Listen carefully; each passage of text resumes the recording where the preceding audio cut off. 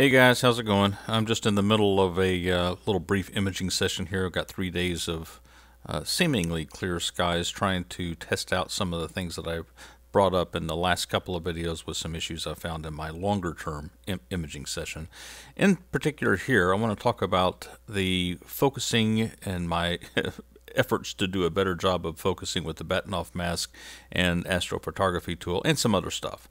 So today we're going to hit on a couple of topics. First of all, observations on the new focusing procedure. I say it's new. It's not new to many of you. It's new to me, and I'm embarrassed to say that because of what I'm going to show you. I've been missing out on a lot of stuff. The second issue that I had in my long-term shakedown cruise, as I called it in the previous couple of videos, are the stretch stars in the ED102, and I went through a little study to with spacers and whatnot to find the optimum set of spacers to get rid of the stretch stars and produce a flat field. So how did we do? This was my first time to actually see it in action. And then some comments on the ASI, the ZWO ASI290 Mini guide camera that I bought to replace the older ZWO ASI120 guide camera that I had been using. And I wanted to just point out a few things that I'm seeing with that new camera. And finally, an issue that I've had ongoing, but it's kind of a low-level concern, but it pops up now and again, which is that PlateSolve 2 doesn't always work, which can sometimes bring an imaging session to a grinding halt if PlateSolve 2 decides it just doesn't want to participate with Astrophotography Tool in the GoTo++ process of zeroing in on the aim point for a given target. And then you've got to do it by hand, identify a star, move the target around, move the scope around till you get the star where you think it ought to be. A bit of a problem. That happened on the first day, a couple of nights ago when I was doing this, and I've, as a result, have been trying out a new, or an alternate, maybe it's not new, an alternate plate solving routine that seems pretty promising. All right, so let's get started. In the past couple of nights, 2 nights, and hopefully tonight the weather holds, this is the objective. I mentioned in the previous videos that I lost quite a bit of oxygen 3 data because the O3 filter went out of focus. Sulfur was okay and HA was okay, but I was losing oxygen 3, so that's a bit of a problem. And in the process of finding that out, I also discovered that I wasn't doing that great of a job of focusing anyway. And so I wanted to improve my technique there. So my imaging objective over the next couple of days, the past 2 days, next day, then hopefully a little bit into next week, is to replace all that bad O3 data that I acquired that was out of focus with some good O3 data. And I'm going to start. One of my objectives in focusing is to focus on a star that's close to the zenith, in this case at the time when the star is visible and my first imaging target, the Crescent Nebula, is just passing the meridian to the west. I can focus on Vega, a nice bright star. It's close to the meridian, within 20 degrees, say, and then switch over to the Crescent Nebula and follow it down for about 3 to 4 hours, depending on conditions. Then switch to the Elephant's Trunk Nebula, which will pass the meridian and become available. Watch it, record some data on it for 2 to 3 hours, and then the Heart Nebula will pass the meridian to the west side of the meridian, and I can collect 3 to 4 hours of data on the Fishhead Nebula. The first point of this quote new unquote focusing procedure is that I want to use focus on a star that's within about 30 degrees of zenith, so that the majority of the weight of the camera is already applied to the focuser when I achieve the optimum focus.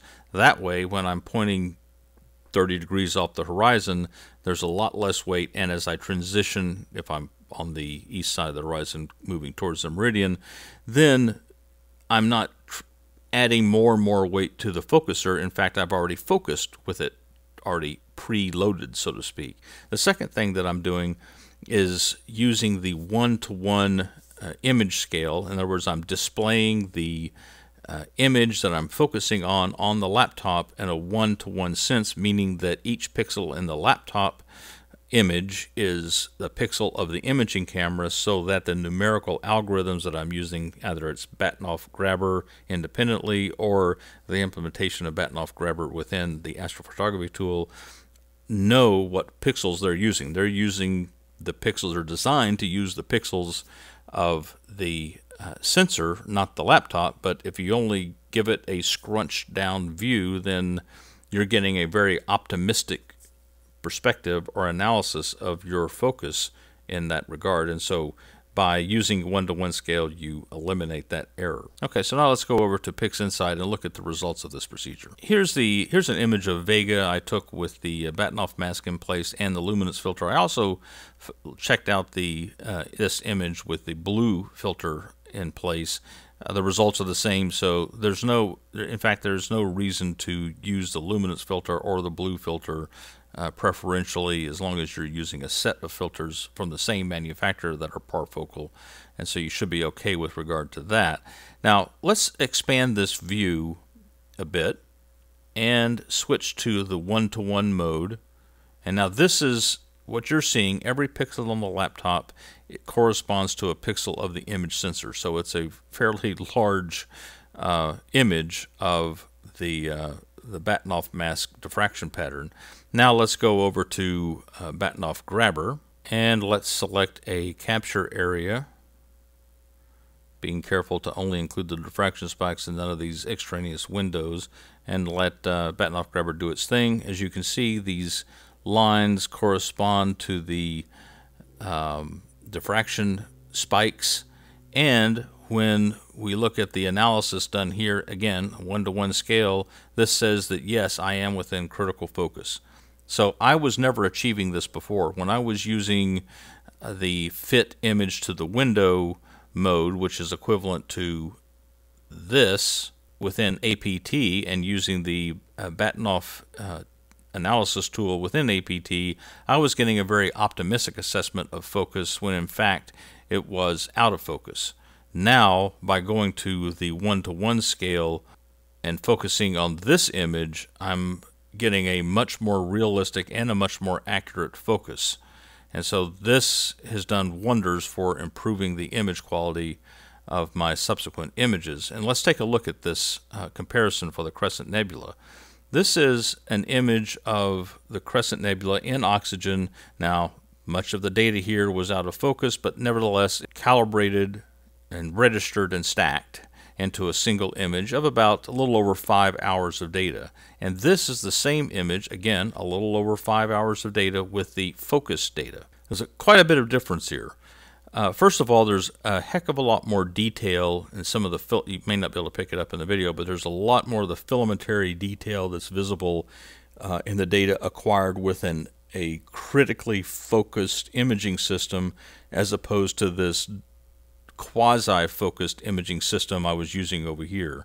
Second thing that you'll notice, and you can't really see it with these two images that are optimally stretched for each of the two images respectively, but there's quite a bit less noise in the focused image than there is in the out of focus image over here, and that plays a big part in producing a good image too. You don't want a lot of background noise, and it turns out when you're out of focus, you're contributing to that noise. So this is a very positive result, and somewhat depressing in that for the longest time I've been either using my assessment of the quality of the Bahtinov focus by eye with my SCT before I had Astrophotography Tool, and recently I've been using the wrong technique within Astrophotography Tool with the Bahtinov Grabber as it's implemented in that tool.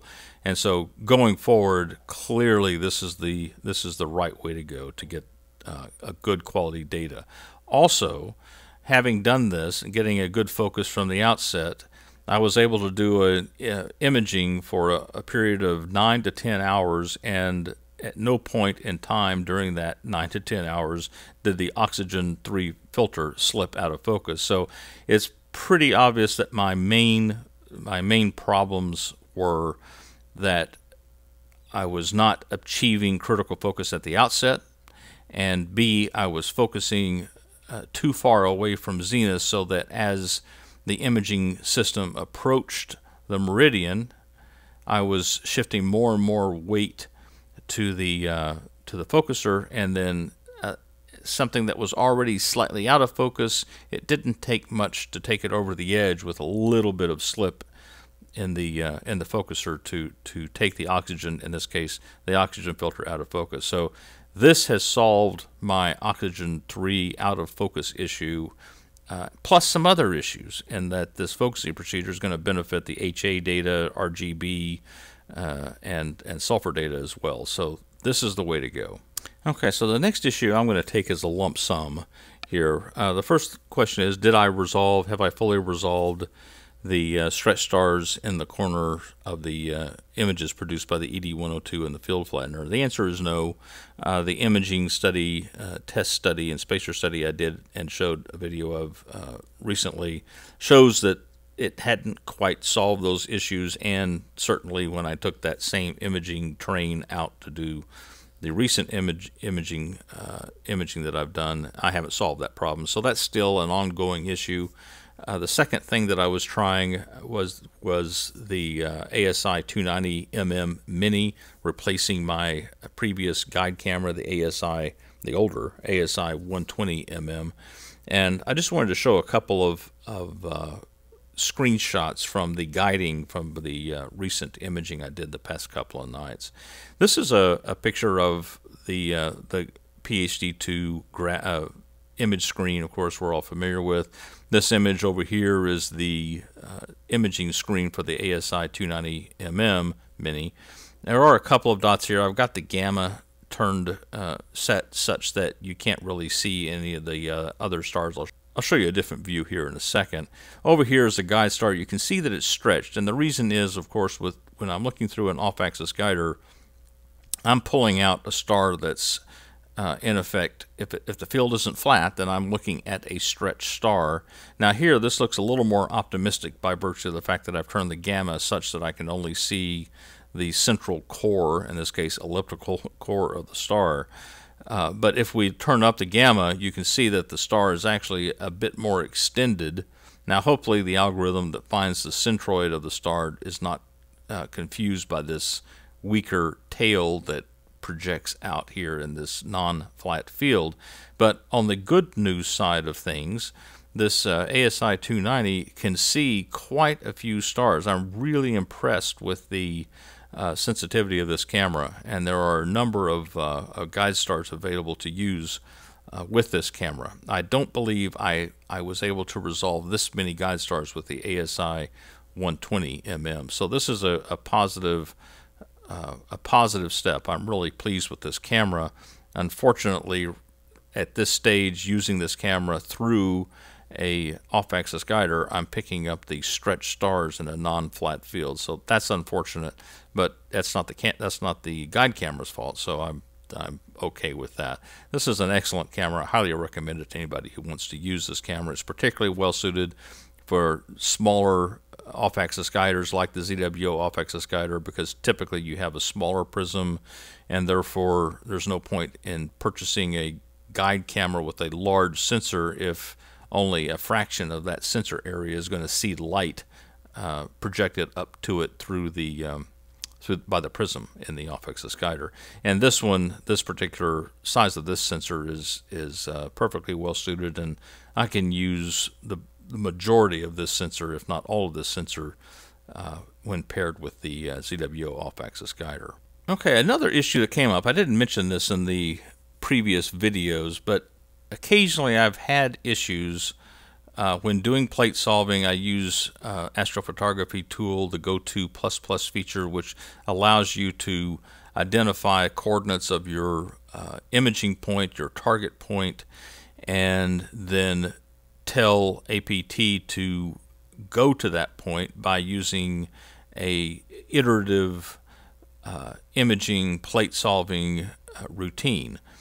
Now that all falls apart if your plate solving doesn't work, and occasionally, maybe about 20% of the time, Plate Solve 2, that is one of the plate solvers in APT that APT uses or relies on, simply fails to give a result. And that happened right out of the box when I started imaging on the Crescent Nebula, or tried to start imaging on the Crescent Nebula a couple of nights ago.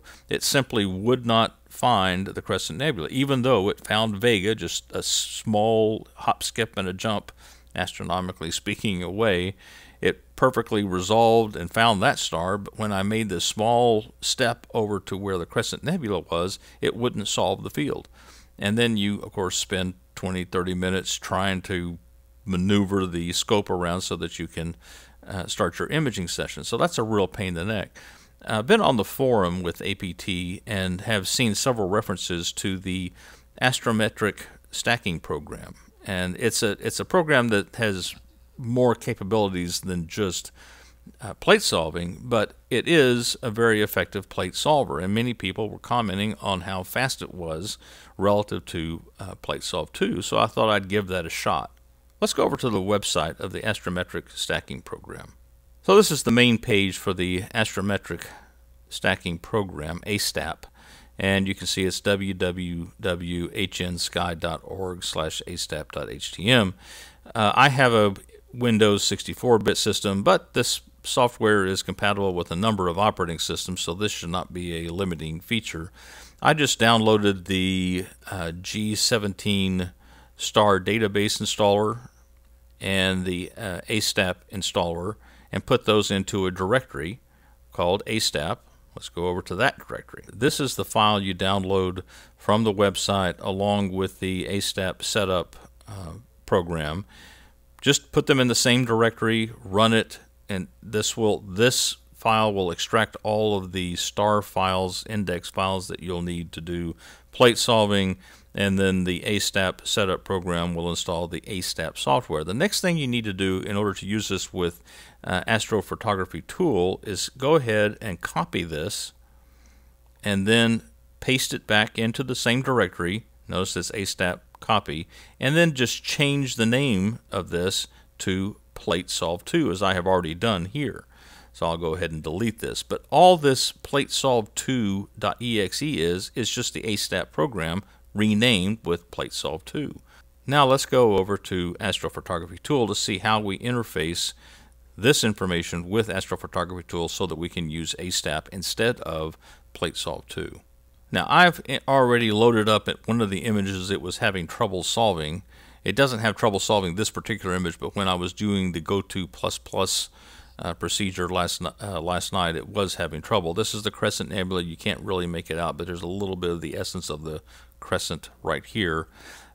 In order to use ASTAP instead of PlateSolve 2, it couldn't be simpler. All we have to do is go to the Gear tab, go to Point Craft, go down to Settings, and up here in the path for PlateSolve 2, just enter in the path for your ASTAP, that separate path or folder that we created to download the ASTAP files into.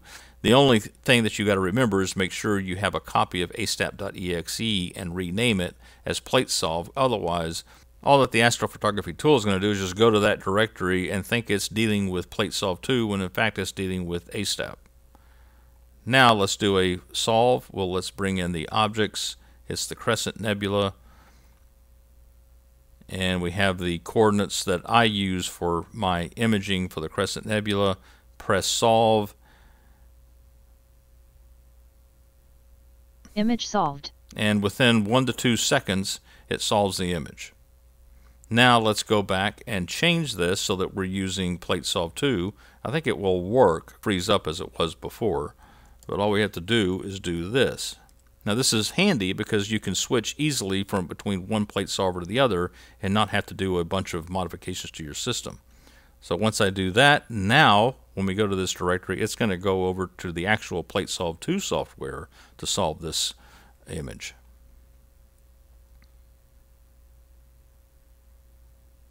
And it's taking a bit longer. Image solved. Now, in this case, it actually solves it in 8 seconds, and ASTAP solves it in 1 to 2 seconds.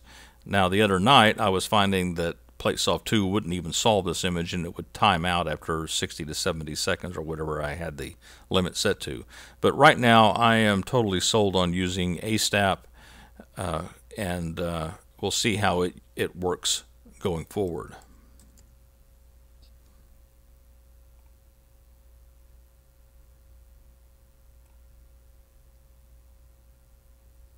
Image solved. There you go. So we can very easily switch back and forth between the two programs.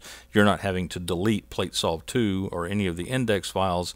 There's completely independent installations. It's just extremely easy to switch back and forth between them. All right, so what are the takeaways? Well, first of all, I am appalled at what I've been missing with my poor focusing procedure these past couple of years. I thought the Batinoff mask, when I first was introduced to it, was an amazing thing, but I didn't realize how much error there still is in a Batinoff diffraction pattern tuned by eye, or using even numerical resources, but using a shrink to fit image instead of the 1-to-1 scale. I'm on board with this new procedure. I'm going to use the 1-to-1 image scale with numerical tools such as Batinoff Grabber, or the implementation of Batinoff Grabber within Astrophotography Tool. And I'm always going to try to find a star within about 30 degrees of the zenith, so that I get most of the weight, the vast majority of the weight of the camera applied along the axis of the focuser. I haven't had any O3 filter focus issues in the past couple of days. I've gotten roughly 8 to 10 hours each night of O3 data, and it's maintained focus from beginning to end, so there's no issue whatsoever with that. So that at least is a solved issue, and I can start doing a better job with imaging going forward. The stretch stars in the corners of the images for the ED102 are still present. I did a systematic spacer imaging study and never did find a perfect combination of spacers that eliminated the stretch stars. I'm actually not real sure what my next step is there. I may get enough nerve to try some more imaging tests, but we'll see. The ASI290 Mini is an excellent guide camera. Totally, highly recommend it. It seems much more sensitive than the older ASI 120 that I had been using. And good news, bad news, it perfectly resolves those stretch stars that the off-axis guider gives me with the ED102. But, hey, that's the price of doing business.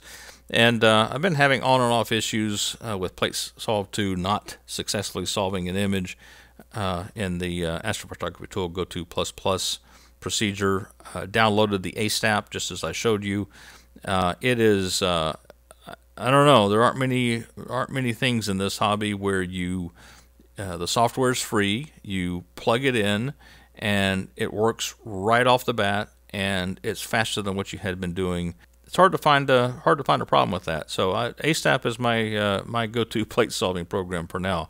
I'll be anxious to try it out with the wider angle 250mm Red Cat 51 telescope, and also the much longer focal length the SCT 9.25 that I have, just to see if it works over that full broad range of image scales. But it works perfectly with the 700mm ED102 that I have. I suggest you give it a shot if you're having some of the same solving issues that I've been running into. Anyway, I just wanted to update you guys on at least some progress that I've made, and maybe a couple of ideas of things to try out, just in case you're having some of the same issues I am. All right, guys, get out there and do some imaging. I know I will be. Got another free night tonight. See y'all.